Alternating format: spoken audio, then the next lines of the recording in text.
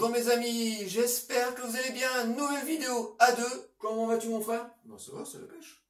Pour cette nouvelle vidéo à deux, on va vous donner notre avis sur le tout dernier film de Kevin Costner, Horizon. Et pour compléter cette vidéo, en fin de vidéo, on va vous présenter 10 westerns américains qu'on affectionne David et moi. Donc, tu es prêt pour cette critique? Je suis prêt. C'est parti pour la critique de Horizon. You use that much this year? Haven't had much need of it yet. Looks like we got ourselves a bad man right here. Horizon, le tout dernier film de Kevin Costner, donc un western à l'ancienne. Alors, tu commences ou je commence? Je commence. Allez, vas-y, commence. Horizon de Kevin Costner. Que dire sur ce film? Parce que déjà, on va commencer par les points forts. C'est-à-dire que ce film est magnifique, autant sur sa réalisation, la photographie, la direction d'acteurs. C'est un film tourné à l'ancienne, et ça, Kevin Costner est très attaché de reproduire comme ça un western de la grande période américaine. Et dans ce film, ben voilà, on s'intéresse à la conquête de l'Ouest. Donc on a plusieurs points de vue au sein de cette histoire, donc plusieurs communautés qu'on retrouve éparpillées partout sur le territoire américain. Et en plus de ça, c'est un film qui est pas du tout manichéen. On a à la fois le point de vue des immigrés, autant que les Indiens. Donc tout le monde essaye de vivre dans ce pays hostile. Donc ils tuent, ils se nourrissent mutuellement, on va dire, mais ils essayent tous d'avoir un cheminement de vie, aussi bien chez les Indiens que chez les colons. Donc c'est un film très positif. There's no army off this earth.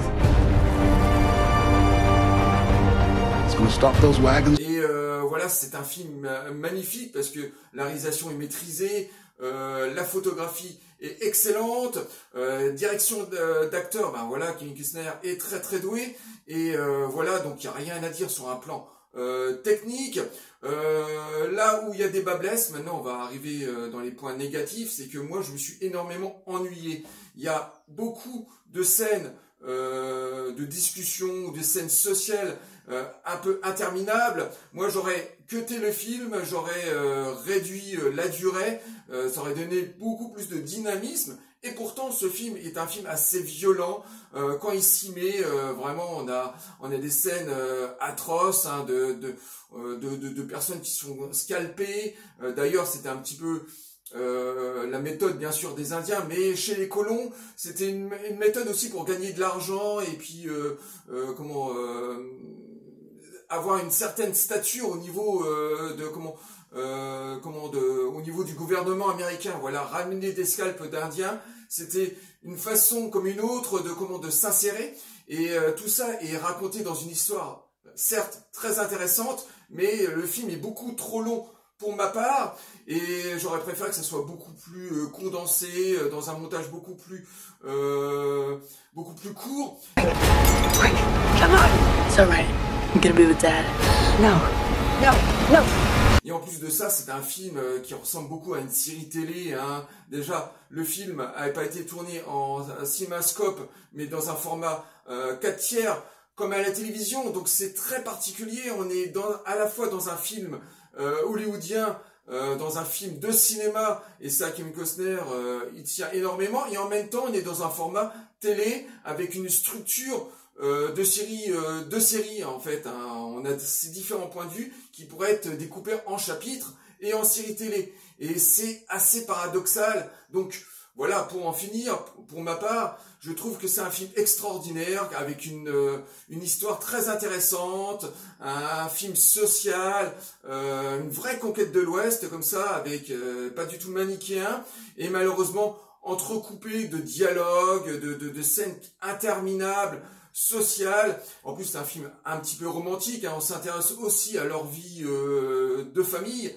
Donc voilà, pour l'instant je sais pas trop quoi en penser. J'ai vu cette première partie, j'étais émerveillé et en même temps à la fois déçu de sa durée et de son format. Bien sûr j'irai voir la deuxième partie, hein, pour continuer sur cette histoire, mais pour moi il y a des points positifs et négatifs malheureusement. All I'm trying to do is get as many of us as I can as far as I can. Alors pour moi, Horizon était un western qu'on attendait avec impatience avec David parce qu'on aime beaucoup le western, c'est peut-être un des genres cinématographiques qu'on préfère. Voilà, on a pratiquement 200 westerns italiens et américains à la maison. Et comment dire, j'étais un petit peu déçu par ce film parce que voilà, c'est un film déjà, comme tu disais, très très bien réalisé. Hein. Bon, Kevin Costner, le western et lui, c'est une histoire d'amour. Voilà, il avait déjà réalisé des westerns auparavant, qui étaient super bien réalisés, super bien racontés, avec une réalisation et une photographie magnifique. Voilà, la quasi-totalité des films de Kevin Costner a été tournée en décor naturel et c'est le cas aussi avec cet Horizon. Mais le problème, voilà, on va rentrer tout de suite dans les problèmes, c'est que c'est un film beaucoup trop dense, beaucoup trop long, et avec une histoire beaucoup trop compliquée, enfin, pas compliquée, mais avec des points de vue beaucoup trop nombreuses, voilà. Donc c'est un film, techniquement, qui est parfait, voilà, rien à dire. Bon, moi j'aurais préféré qu'il tourne son film en scope qu'en plein cadre, voilà, pour moi ça a plus une allure de téléfilm, enfin, ou de série, de 3 heures qu'un véritable film de cinéma. Bon, j'ai pas trop compris pourquoi Kevin Costner n'a voulu le tourner comme une série télé et non comme un film au cinéma scope. Voilà, pour moi, un western, c'est sublimé par le format scope. Enfin, voilà. You and I are standing guard in one of the last great open spaces. Mais le problème, c'était cette histoire, voilà, qui était beaucoup trop dense. Voilà, 3 heures de film, on les sent passer, hein, vraiment. C'est clair. Vraiment, faut vraiment pas être fatigué pour aller voir ce film. Hein, voilà, donc les amis, si vous voulez le voir, reposez-vous un tout petit peu avant, parce que là, vous allez vous torcher un film de 3 heures avec une histoire très très dense. Donc cette conquête de l'Ouest, hein, voilà, donc ce pays américain qui a été construit dans la sueur et le sang. Hein. Bon, toi, tu disais que le film était plutôt positif, moi je l'ai vu plutôt négatif, voilà, j'ai vu plutôt des colons et des Indiens se taper dessus pour former un futur Amérique, voilà, donc dans la sueur et le sang.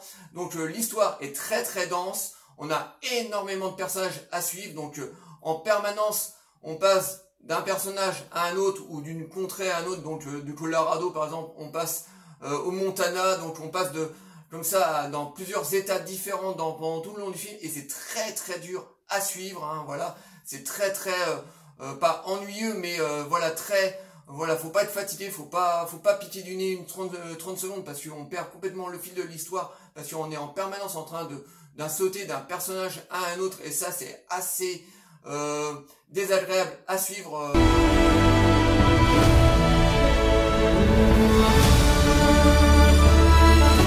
Parce que moi je suis persuadé que quand ce film est rentré en production il y a quelques années, Kevin Costner l'avait pensé comme une série télé, parce que franchement pendant 3 heures de film on a vraiment l'impression de suivre une série télé regroupée, voilà, en un film de 3 heures. Et je pense qu'au début il avait pensé à ça, et comme Kevin Costner est un amoureux du cinéma, voilà, il a commencé par le cinéma et ensuite il est arrivé tout doucement à la télévision, donc je pense qu'il l'avait pensé comme ça, et au dernier moment il a dû faire un rétropédalage en disant voilà, mon film finalement je vais le faire en plusieurs parties de 3 heures, et je pense qu'il aurait dû faire plutôt cette série, enfin ce film en série télé, voilà, en plusieurs parties. Je pense que ça aurait été beaucoup plus digeste, parce que là, franchement c'est très long, on a énormément de personnages, donc on a un casting 3 étoiles. I know the man I met was on his way to kill everyone in that house. He might as well have been walking up to get the mail. Donc on a un casting 3 étoiles, donc au niveau casting on a Kevin Costner, Sienna Miller, Ella Hunter, Sam Worthington, Danny Huston, Lucas Wilson, Michael Rooker, Will Patton, excusez-moi, Jeff Fowler. Et il y a encore plus d'acteurs, vraiment, il a rassemblé un casting 3 étoiles, donc c'est un film vraiment qui est très très bien. Je suis pas en train de dire qu'il est médiocre, hein, mais c'est vraiment trop dense, voilà. Nous on adore les westerns crépusculaires, les westerns un peu plus classiques, les westerns italiens, mais là franchement on a vraiment trop et surgonflé, quoi. Voilà, on a un énorme film avec une énorme histoire, donc toute la conquête de l'Ouest, donc ces colons qui arrivent comme ça aux États-Unis, qui veulent s'installer. À côté de ça, on a les Indiens, eux, qui sont déjà installés, qui eux ne le voient pas de cette oreille, donc qui ont envie de combattre ces colons forcément. Et en même temps, on va nous passer d'un personnage à un autre, comme ça, de contrées différentes. et c'est vraiment très très dur à suivre. Voilà, quand je vous dis, faut vraiment pas être fatigué, voilà. Mais à côté de ça, Kevin Costner nous délivre quand même un magnifique film, voilà, au niveau de sa réalisation, sa photographie, tout a été shooté dans des décors naturels. Bon, certes, on a 2-3 CGI, comme ça, 2-3 effets spéciaux qui ont été rajoutés, mais ils sont super bien faits, donc on voit pas du tout la supercherie, mais tout a été tourné dans des décors naturels, et c'est magnifique, voilà. C'est un film tout bonnement qui a été tourné à l'ancienne, voilà, parce que Kevin Costner est un amoureux du cinéma, et ça se voit, mais... What you build, they will burn down. Mais tout de même, c'est un film quand même qui est très très plaisant. Si vous aimez le western, allez tenter le coup. Mais je vous dis, soyez vraiment très reposés pour aller voir ce film, parce que c'est un film très dense, avec énormément de personnages à suivre. Et ça, c'est vraiment le point faible de ce film. Voilà tout ce que je pouvais dire donc sur Horizon.